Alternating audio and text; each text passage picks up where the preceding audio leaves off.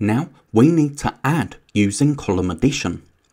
First, we have 552 plus 38. So we set the question out like this, with our digits lined up on the right hand side. Because remember, we count place values from the right, so if we've lined the digits up on the right, then our ones, tens and hundreds columns will be lined up as well. Now with column addition, we work from right to left, so we start by adding our smallest place value column, so with our ones. We have 2 plus 8. That makes 10, but we can't write 10 because we can only have one digit in each place value, so one digit in each square. So we need to write 10 as 10. So with the first digit of the number above the next place value column along, so here above our tens column. So now, because we've added our ones, we move on to our tens column. We have 1 plus 5 plus 3, that makes 9, and now we move on to our hundreds, and we have 5 plus nothing, so we have 5. That gives us an answer of 590. So now let's try 679 plus 43. Again, we've got the question written out with the digits lined up on the right hand side. So with the 3 ones in 43 underneath the 9 ones in 679, and then with the 4 tens in 43 underneath the 7 tens in 679. So now we can start by adding our ones digits. 9 plus 3 is 12, but that's a 2-digit number. So we need to write the first digit above the next place value column along. 9 plus 3 is 12, so that's 12.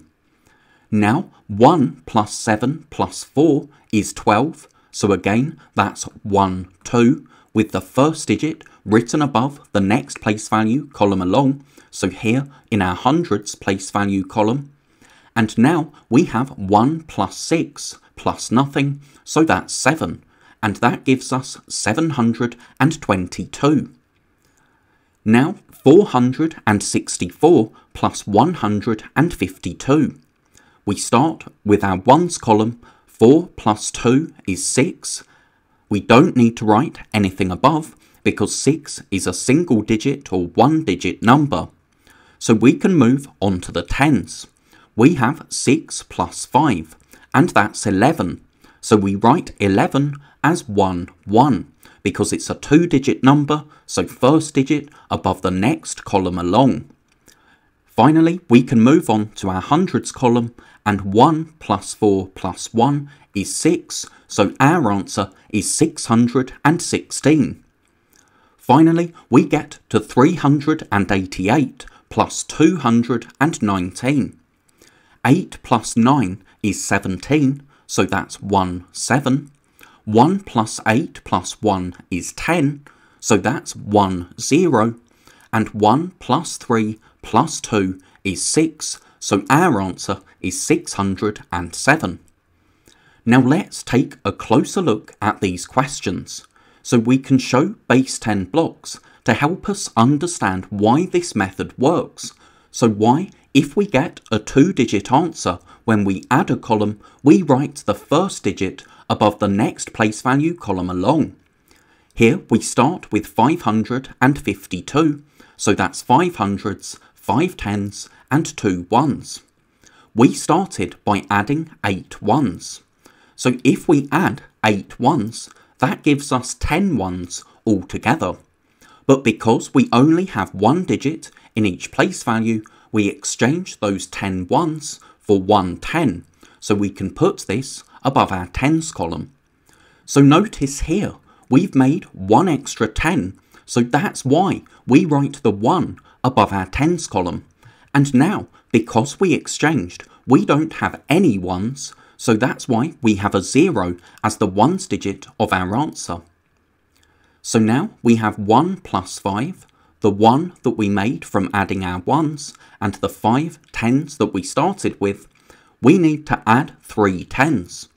When we do that, that gives us 9 tens altogether.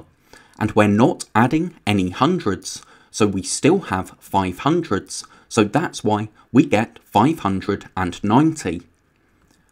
Then we started with 679, so that's 6 hundreds, 7 tens, and 9 ones. We were adding 43, so first we can add 3 ones. Doing that gives us 12 ones, but we can regroup 10 of these ones into one 10, so let's put that above our tens blocks. Notice we have one 10 that we've made, and we have 2 ones left over, so 9 plus 3 is 12, but we write the first digit above the next place value column along because we can exchange it. So now we have 1 plus 7, that's the 1 that we made from adding our ones, and the 7 that we started with, and we need to add 4 more tens. If we add 4 tens, we now have 12 tens altogether.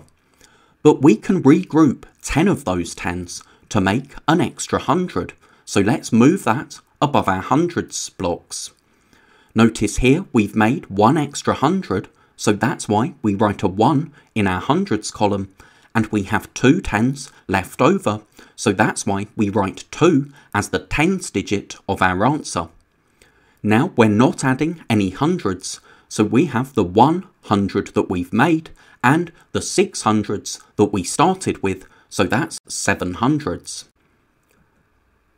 Then we started with 464, and we were adding 152. We can add 2 ones to give us 6 ones. Then we need to add 5 tens.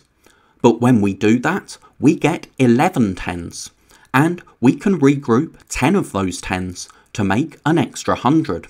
So we can move this block above our other hundreds blocks, and then we can write 1 above the hundreds digits in our question, and because we now have 1 10, we can write 1 as the tens digit of our answer.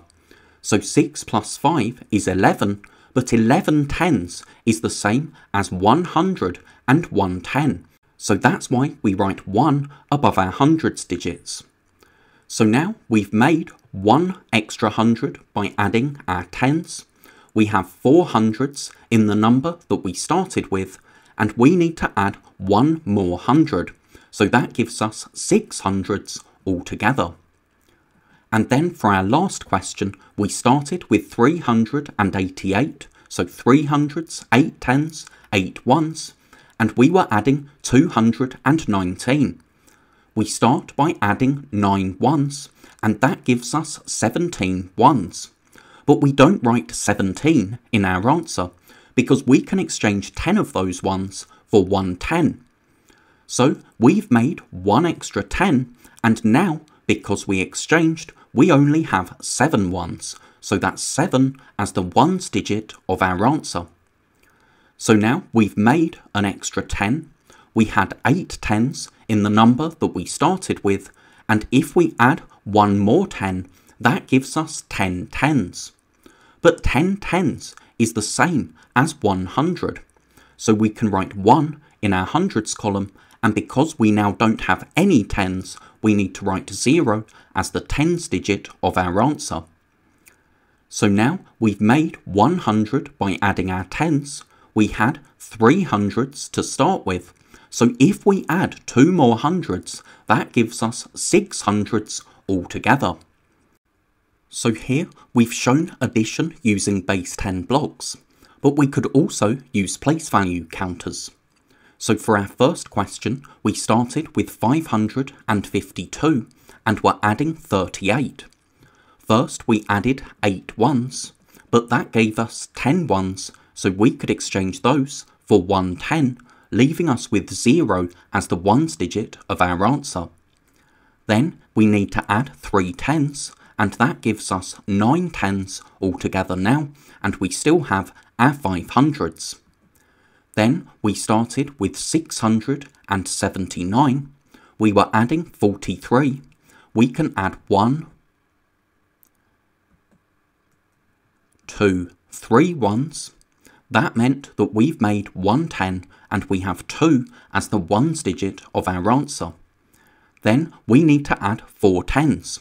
We can add 1, 2, exchange, then add 3, 4. And now, because we've made this extra 100 by adding our tens, we have 7 hundreds. Then 464, so 4 hundreds, 6 tens, 4 ones.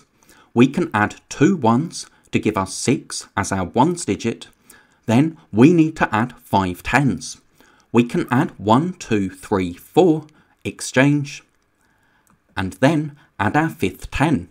That leaves us with 1 as the tens digit of our answer. So because we've made this extra 100 by adding our tens, and we started with 4 hundreds, we just need to add 1 more 100 to give us 6 as our hundreds digit.